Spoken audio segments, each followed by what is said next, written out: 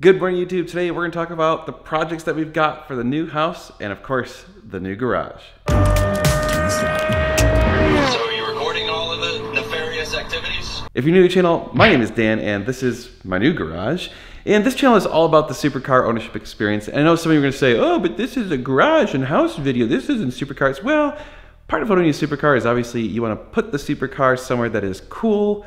And usually it means a cool garage. So lots of supercar owners we know, and of course lots of the gearheads we know, love having a cool garage. So we're going to talk about that. And then we're going to kind of show a little bit of the house stuff too, because people said, hey, we want to see that as well. We've got moved in and we got a lot of work to do.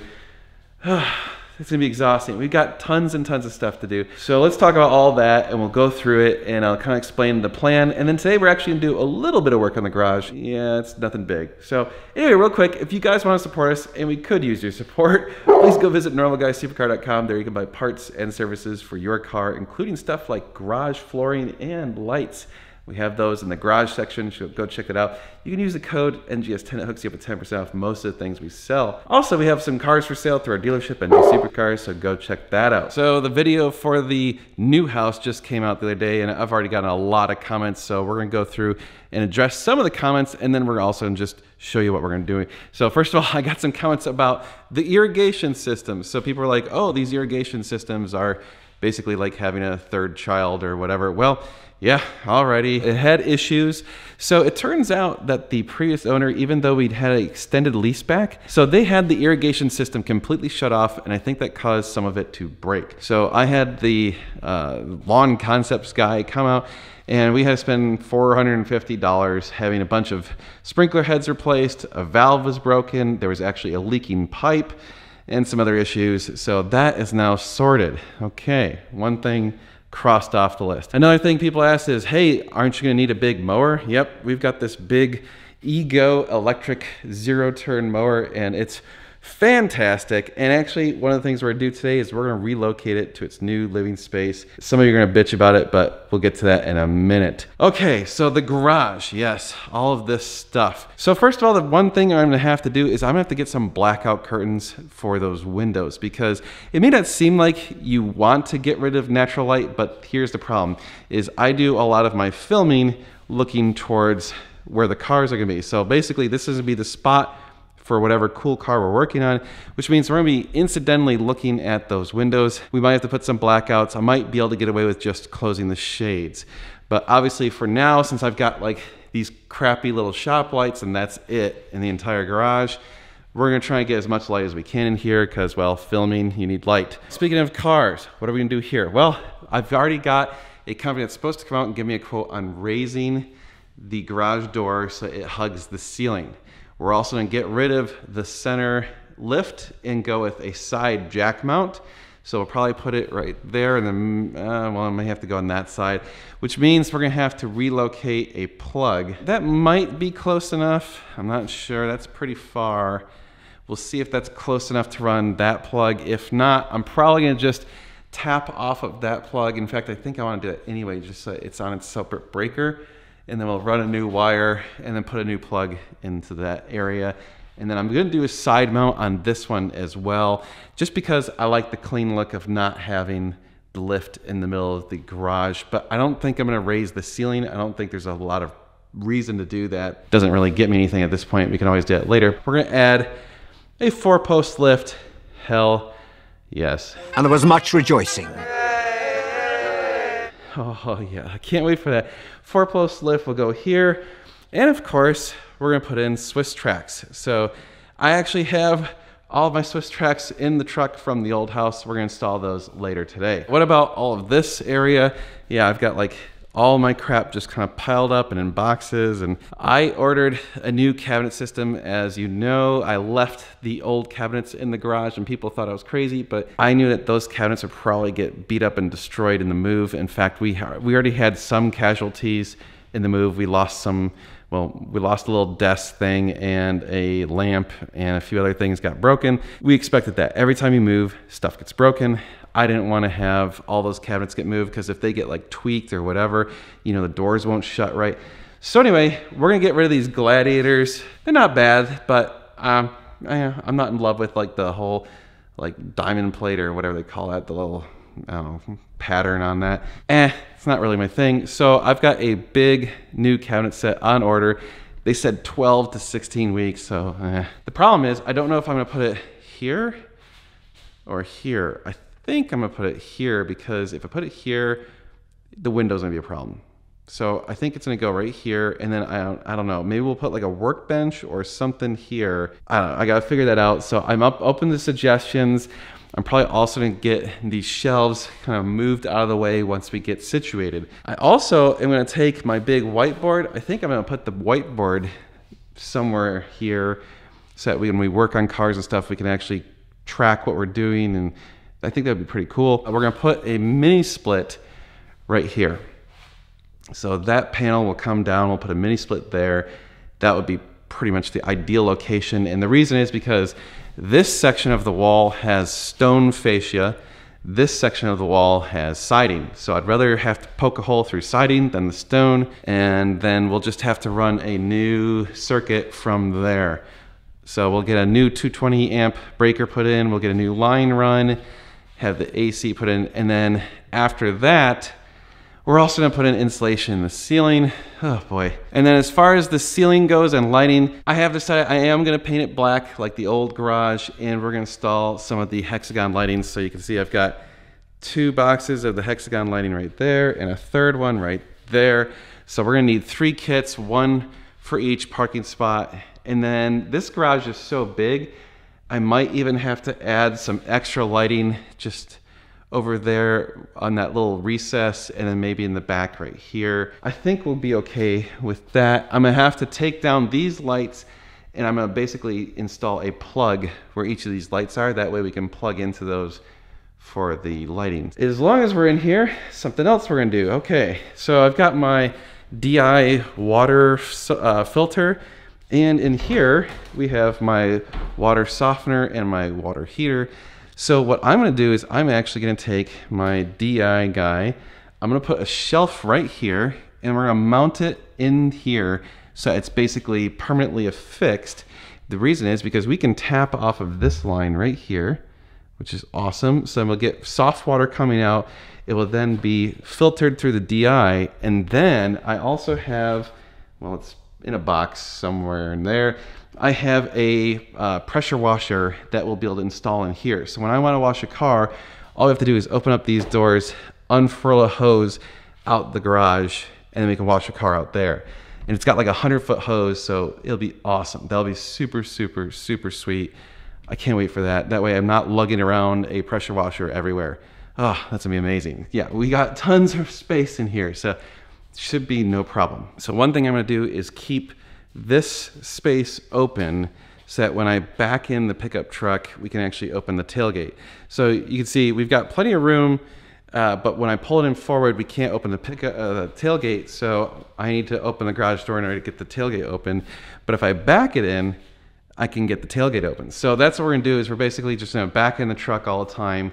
But again, that means I need kind of this space right here to remain open so that the tailgate can fall down and we'll be able to get access. So that means when we're all done, we'll have a lift, we'll have air conditioning, we'll have insulation, we'll have great lighting, a cool ceiling, and Swisstrax floors. And then we'll be able to put up some of the pictures and my neon lights and all that stuff and get that set up. So that's gonna be amazing.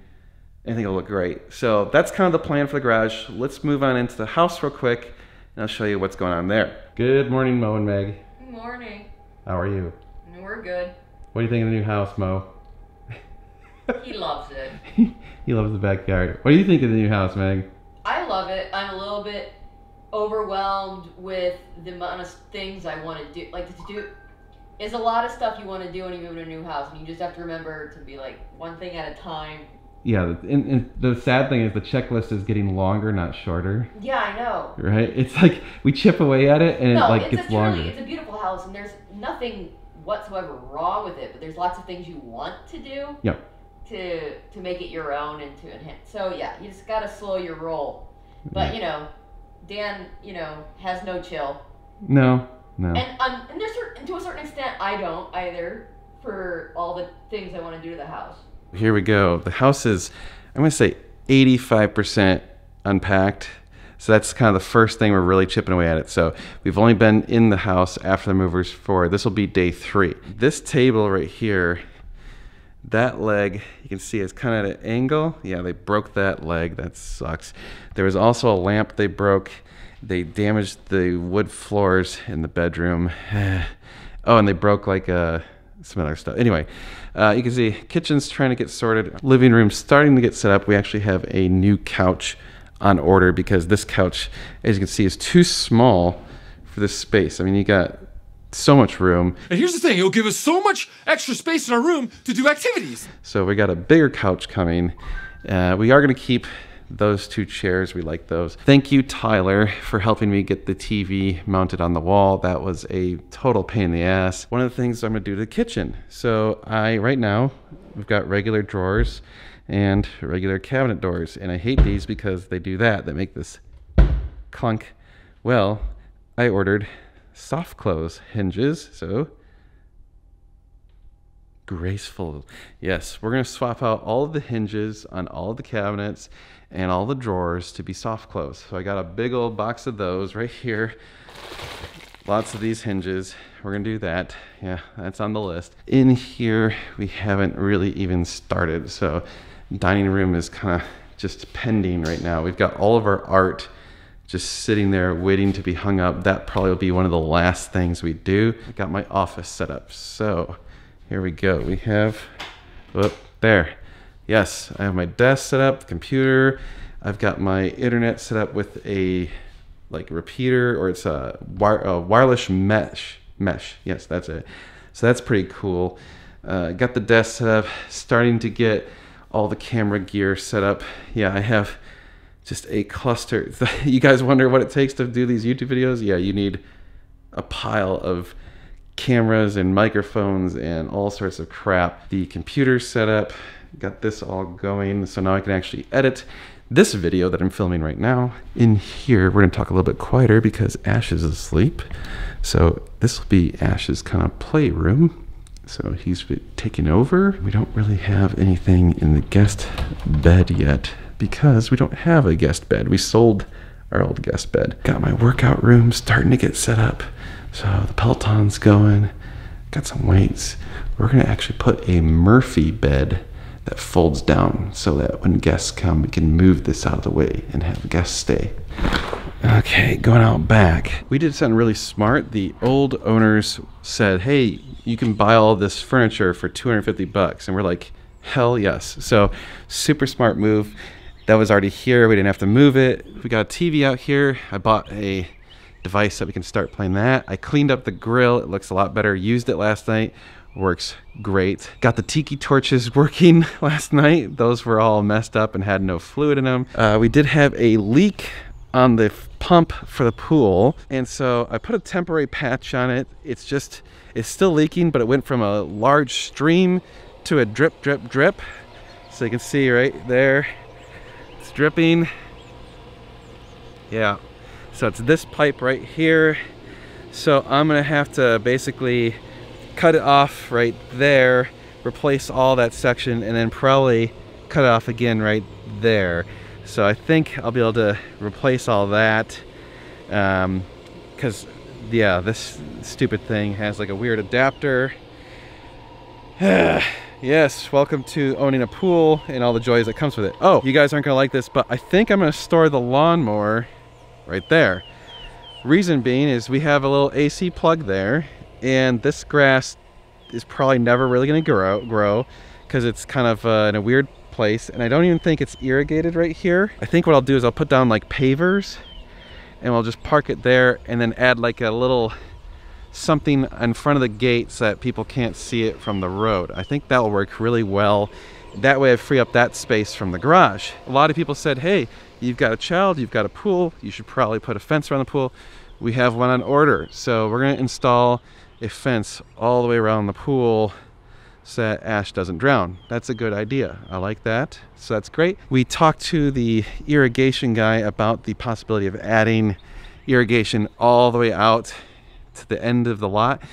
Yeah, they want like $8,000+ for that, which I understand that's probably about what it costs, but man, I don't know if that's worth it. The reason being that we kind of want to do that is, so like this is all Bermuda grass that's clearly been planted and it looks really nice. And then all of a sudden you can see it stops right about here and turns into kind of this natural Texas whatever grass. This stuff, it's kind of crunchy, it's not real soft. And then as you walk around, there are areas that have just tons of those little stickers or prickers. Yeah, like right there, see? Right here, you got these damn things. Now, these right now aren't too sharp, but they're gonna harden and get really prickly. And so that's gonna suck for mow and anyone that's walking out here, especially if you're barefoot. I think what I'm gonna do is we're gonna overseed more Bermuda and try and get some Bermuda to stick. But I don't think I'm gonna add irrigation because Bermuda can actually take some drought tolerance, kind of what I've read. So we'll just kind of keep this going out there and then we'll water it by hand for a while and maybe do like section by section over the course of maybe a year or two. So I kind of start here and work our way out and eventually hopefully turn it mostly into Bermuda. I don't know much about that stuff, so any of you that know about lawn and irrigation and how I can turn this into a more usable space so that no one gets prickers, let me know. Oh, you went out, Mo? Okay. Go on. Yeah, Mo likes the backyard. He's like, yes, I will go see my kingdom. Quite a few people mentioned, should we get a backup generator? We thought about it, and initially that was the plan. I thought, oh, we're in the middle of nowhere, we need a generator. Turns out this neighborhood, so we had that big snowstorm, last year? Walking carefully, you can see the truck is now coated in a fresh layer of ice, and this neighborhood never lost power. I don't think I'm gonna bother with a Generac at this point or any sort of backup generator. I might get like a little portable one because a house generator, those are like 6, 7, 8 grand plus installation. So you're probably talking like $10,000. Plus we don't have propane or natural gas here. We only have electric. So we're gonna have to buy a propane tank and bury it in the ground. And the ground here is a lot of stone. So burying a big ass propane tank in the ground is going to be very expensive. I don't think it's worth it. So I think I'm just going to get a little portable generator, maybe like a little Honda or something. Just keep it in the garage, and then if shit hits the fan, we'll wheel it out, start it up, and plug in like the refrigerator and the pool pump. Because those are kind of the things that like are mostly concerned. Mo's having a good time out there. What'd you find, Mo? What was out there? Come on, Mo.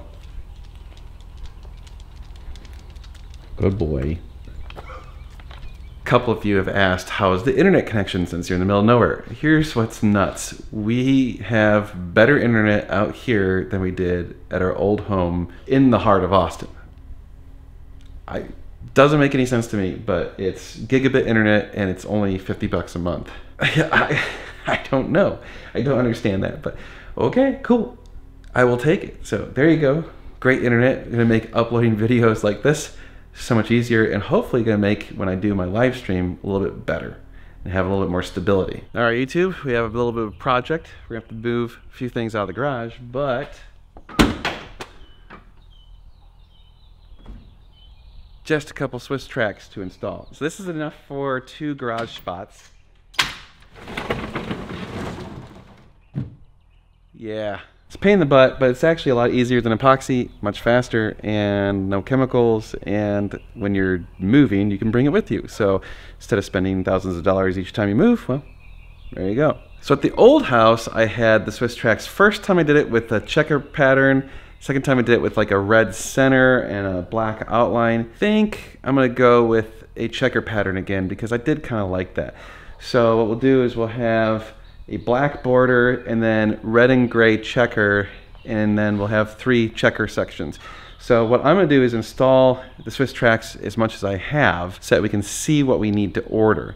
And that's really the big thing, is I don't know exactly what I have and what I need. So we'll start off with what we got, install everything we can, and then count it up and order the rest of the tiles, and then just finish it out. All right, YouTube, first thing we're gonna do is just blow all the dirt out of the garage, then we'll throw in the Swisstrax and come up with a good pattern. All right, YouTube, here's the question. Do we do black and red or gray and red checker? And I'm thinking maybe we do gray border and then black and red. Either that or we do black border and then gray and red.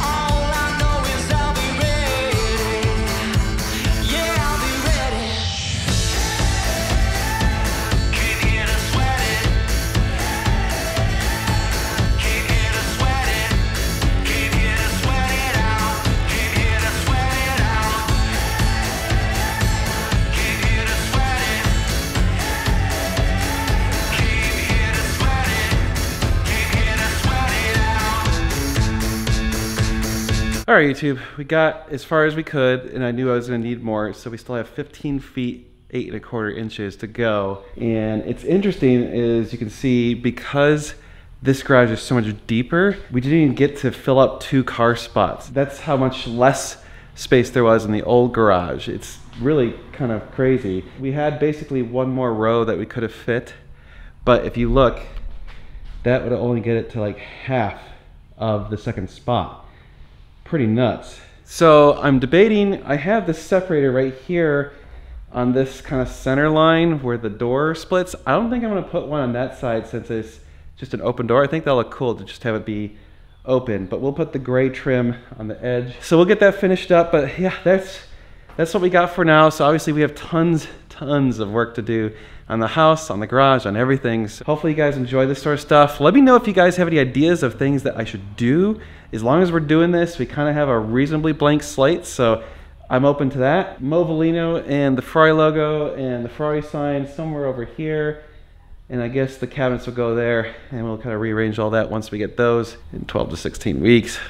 AC, I just got notification is shipped, so we'll get that installed soon. I'll show you guys that. But I guess that's gonna do it for this video. So again, please like, share, and subscribe. Hit the notification bell. Go visit normalguyssupercar.com. Buy your parts and services through us. We do appreciate it because that does support us, and we want to hook you guys up. So that's our goal. Make sure you guys get good deals on parts and services. So check it out. That's gonna do it. You guys are amazing. Thank you so much for watching. We're gonna be doing a lot of cool car stuff, so you're gonna want to stay tuned. It's gonna be sweet.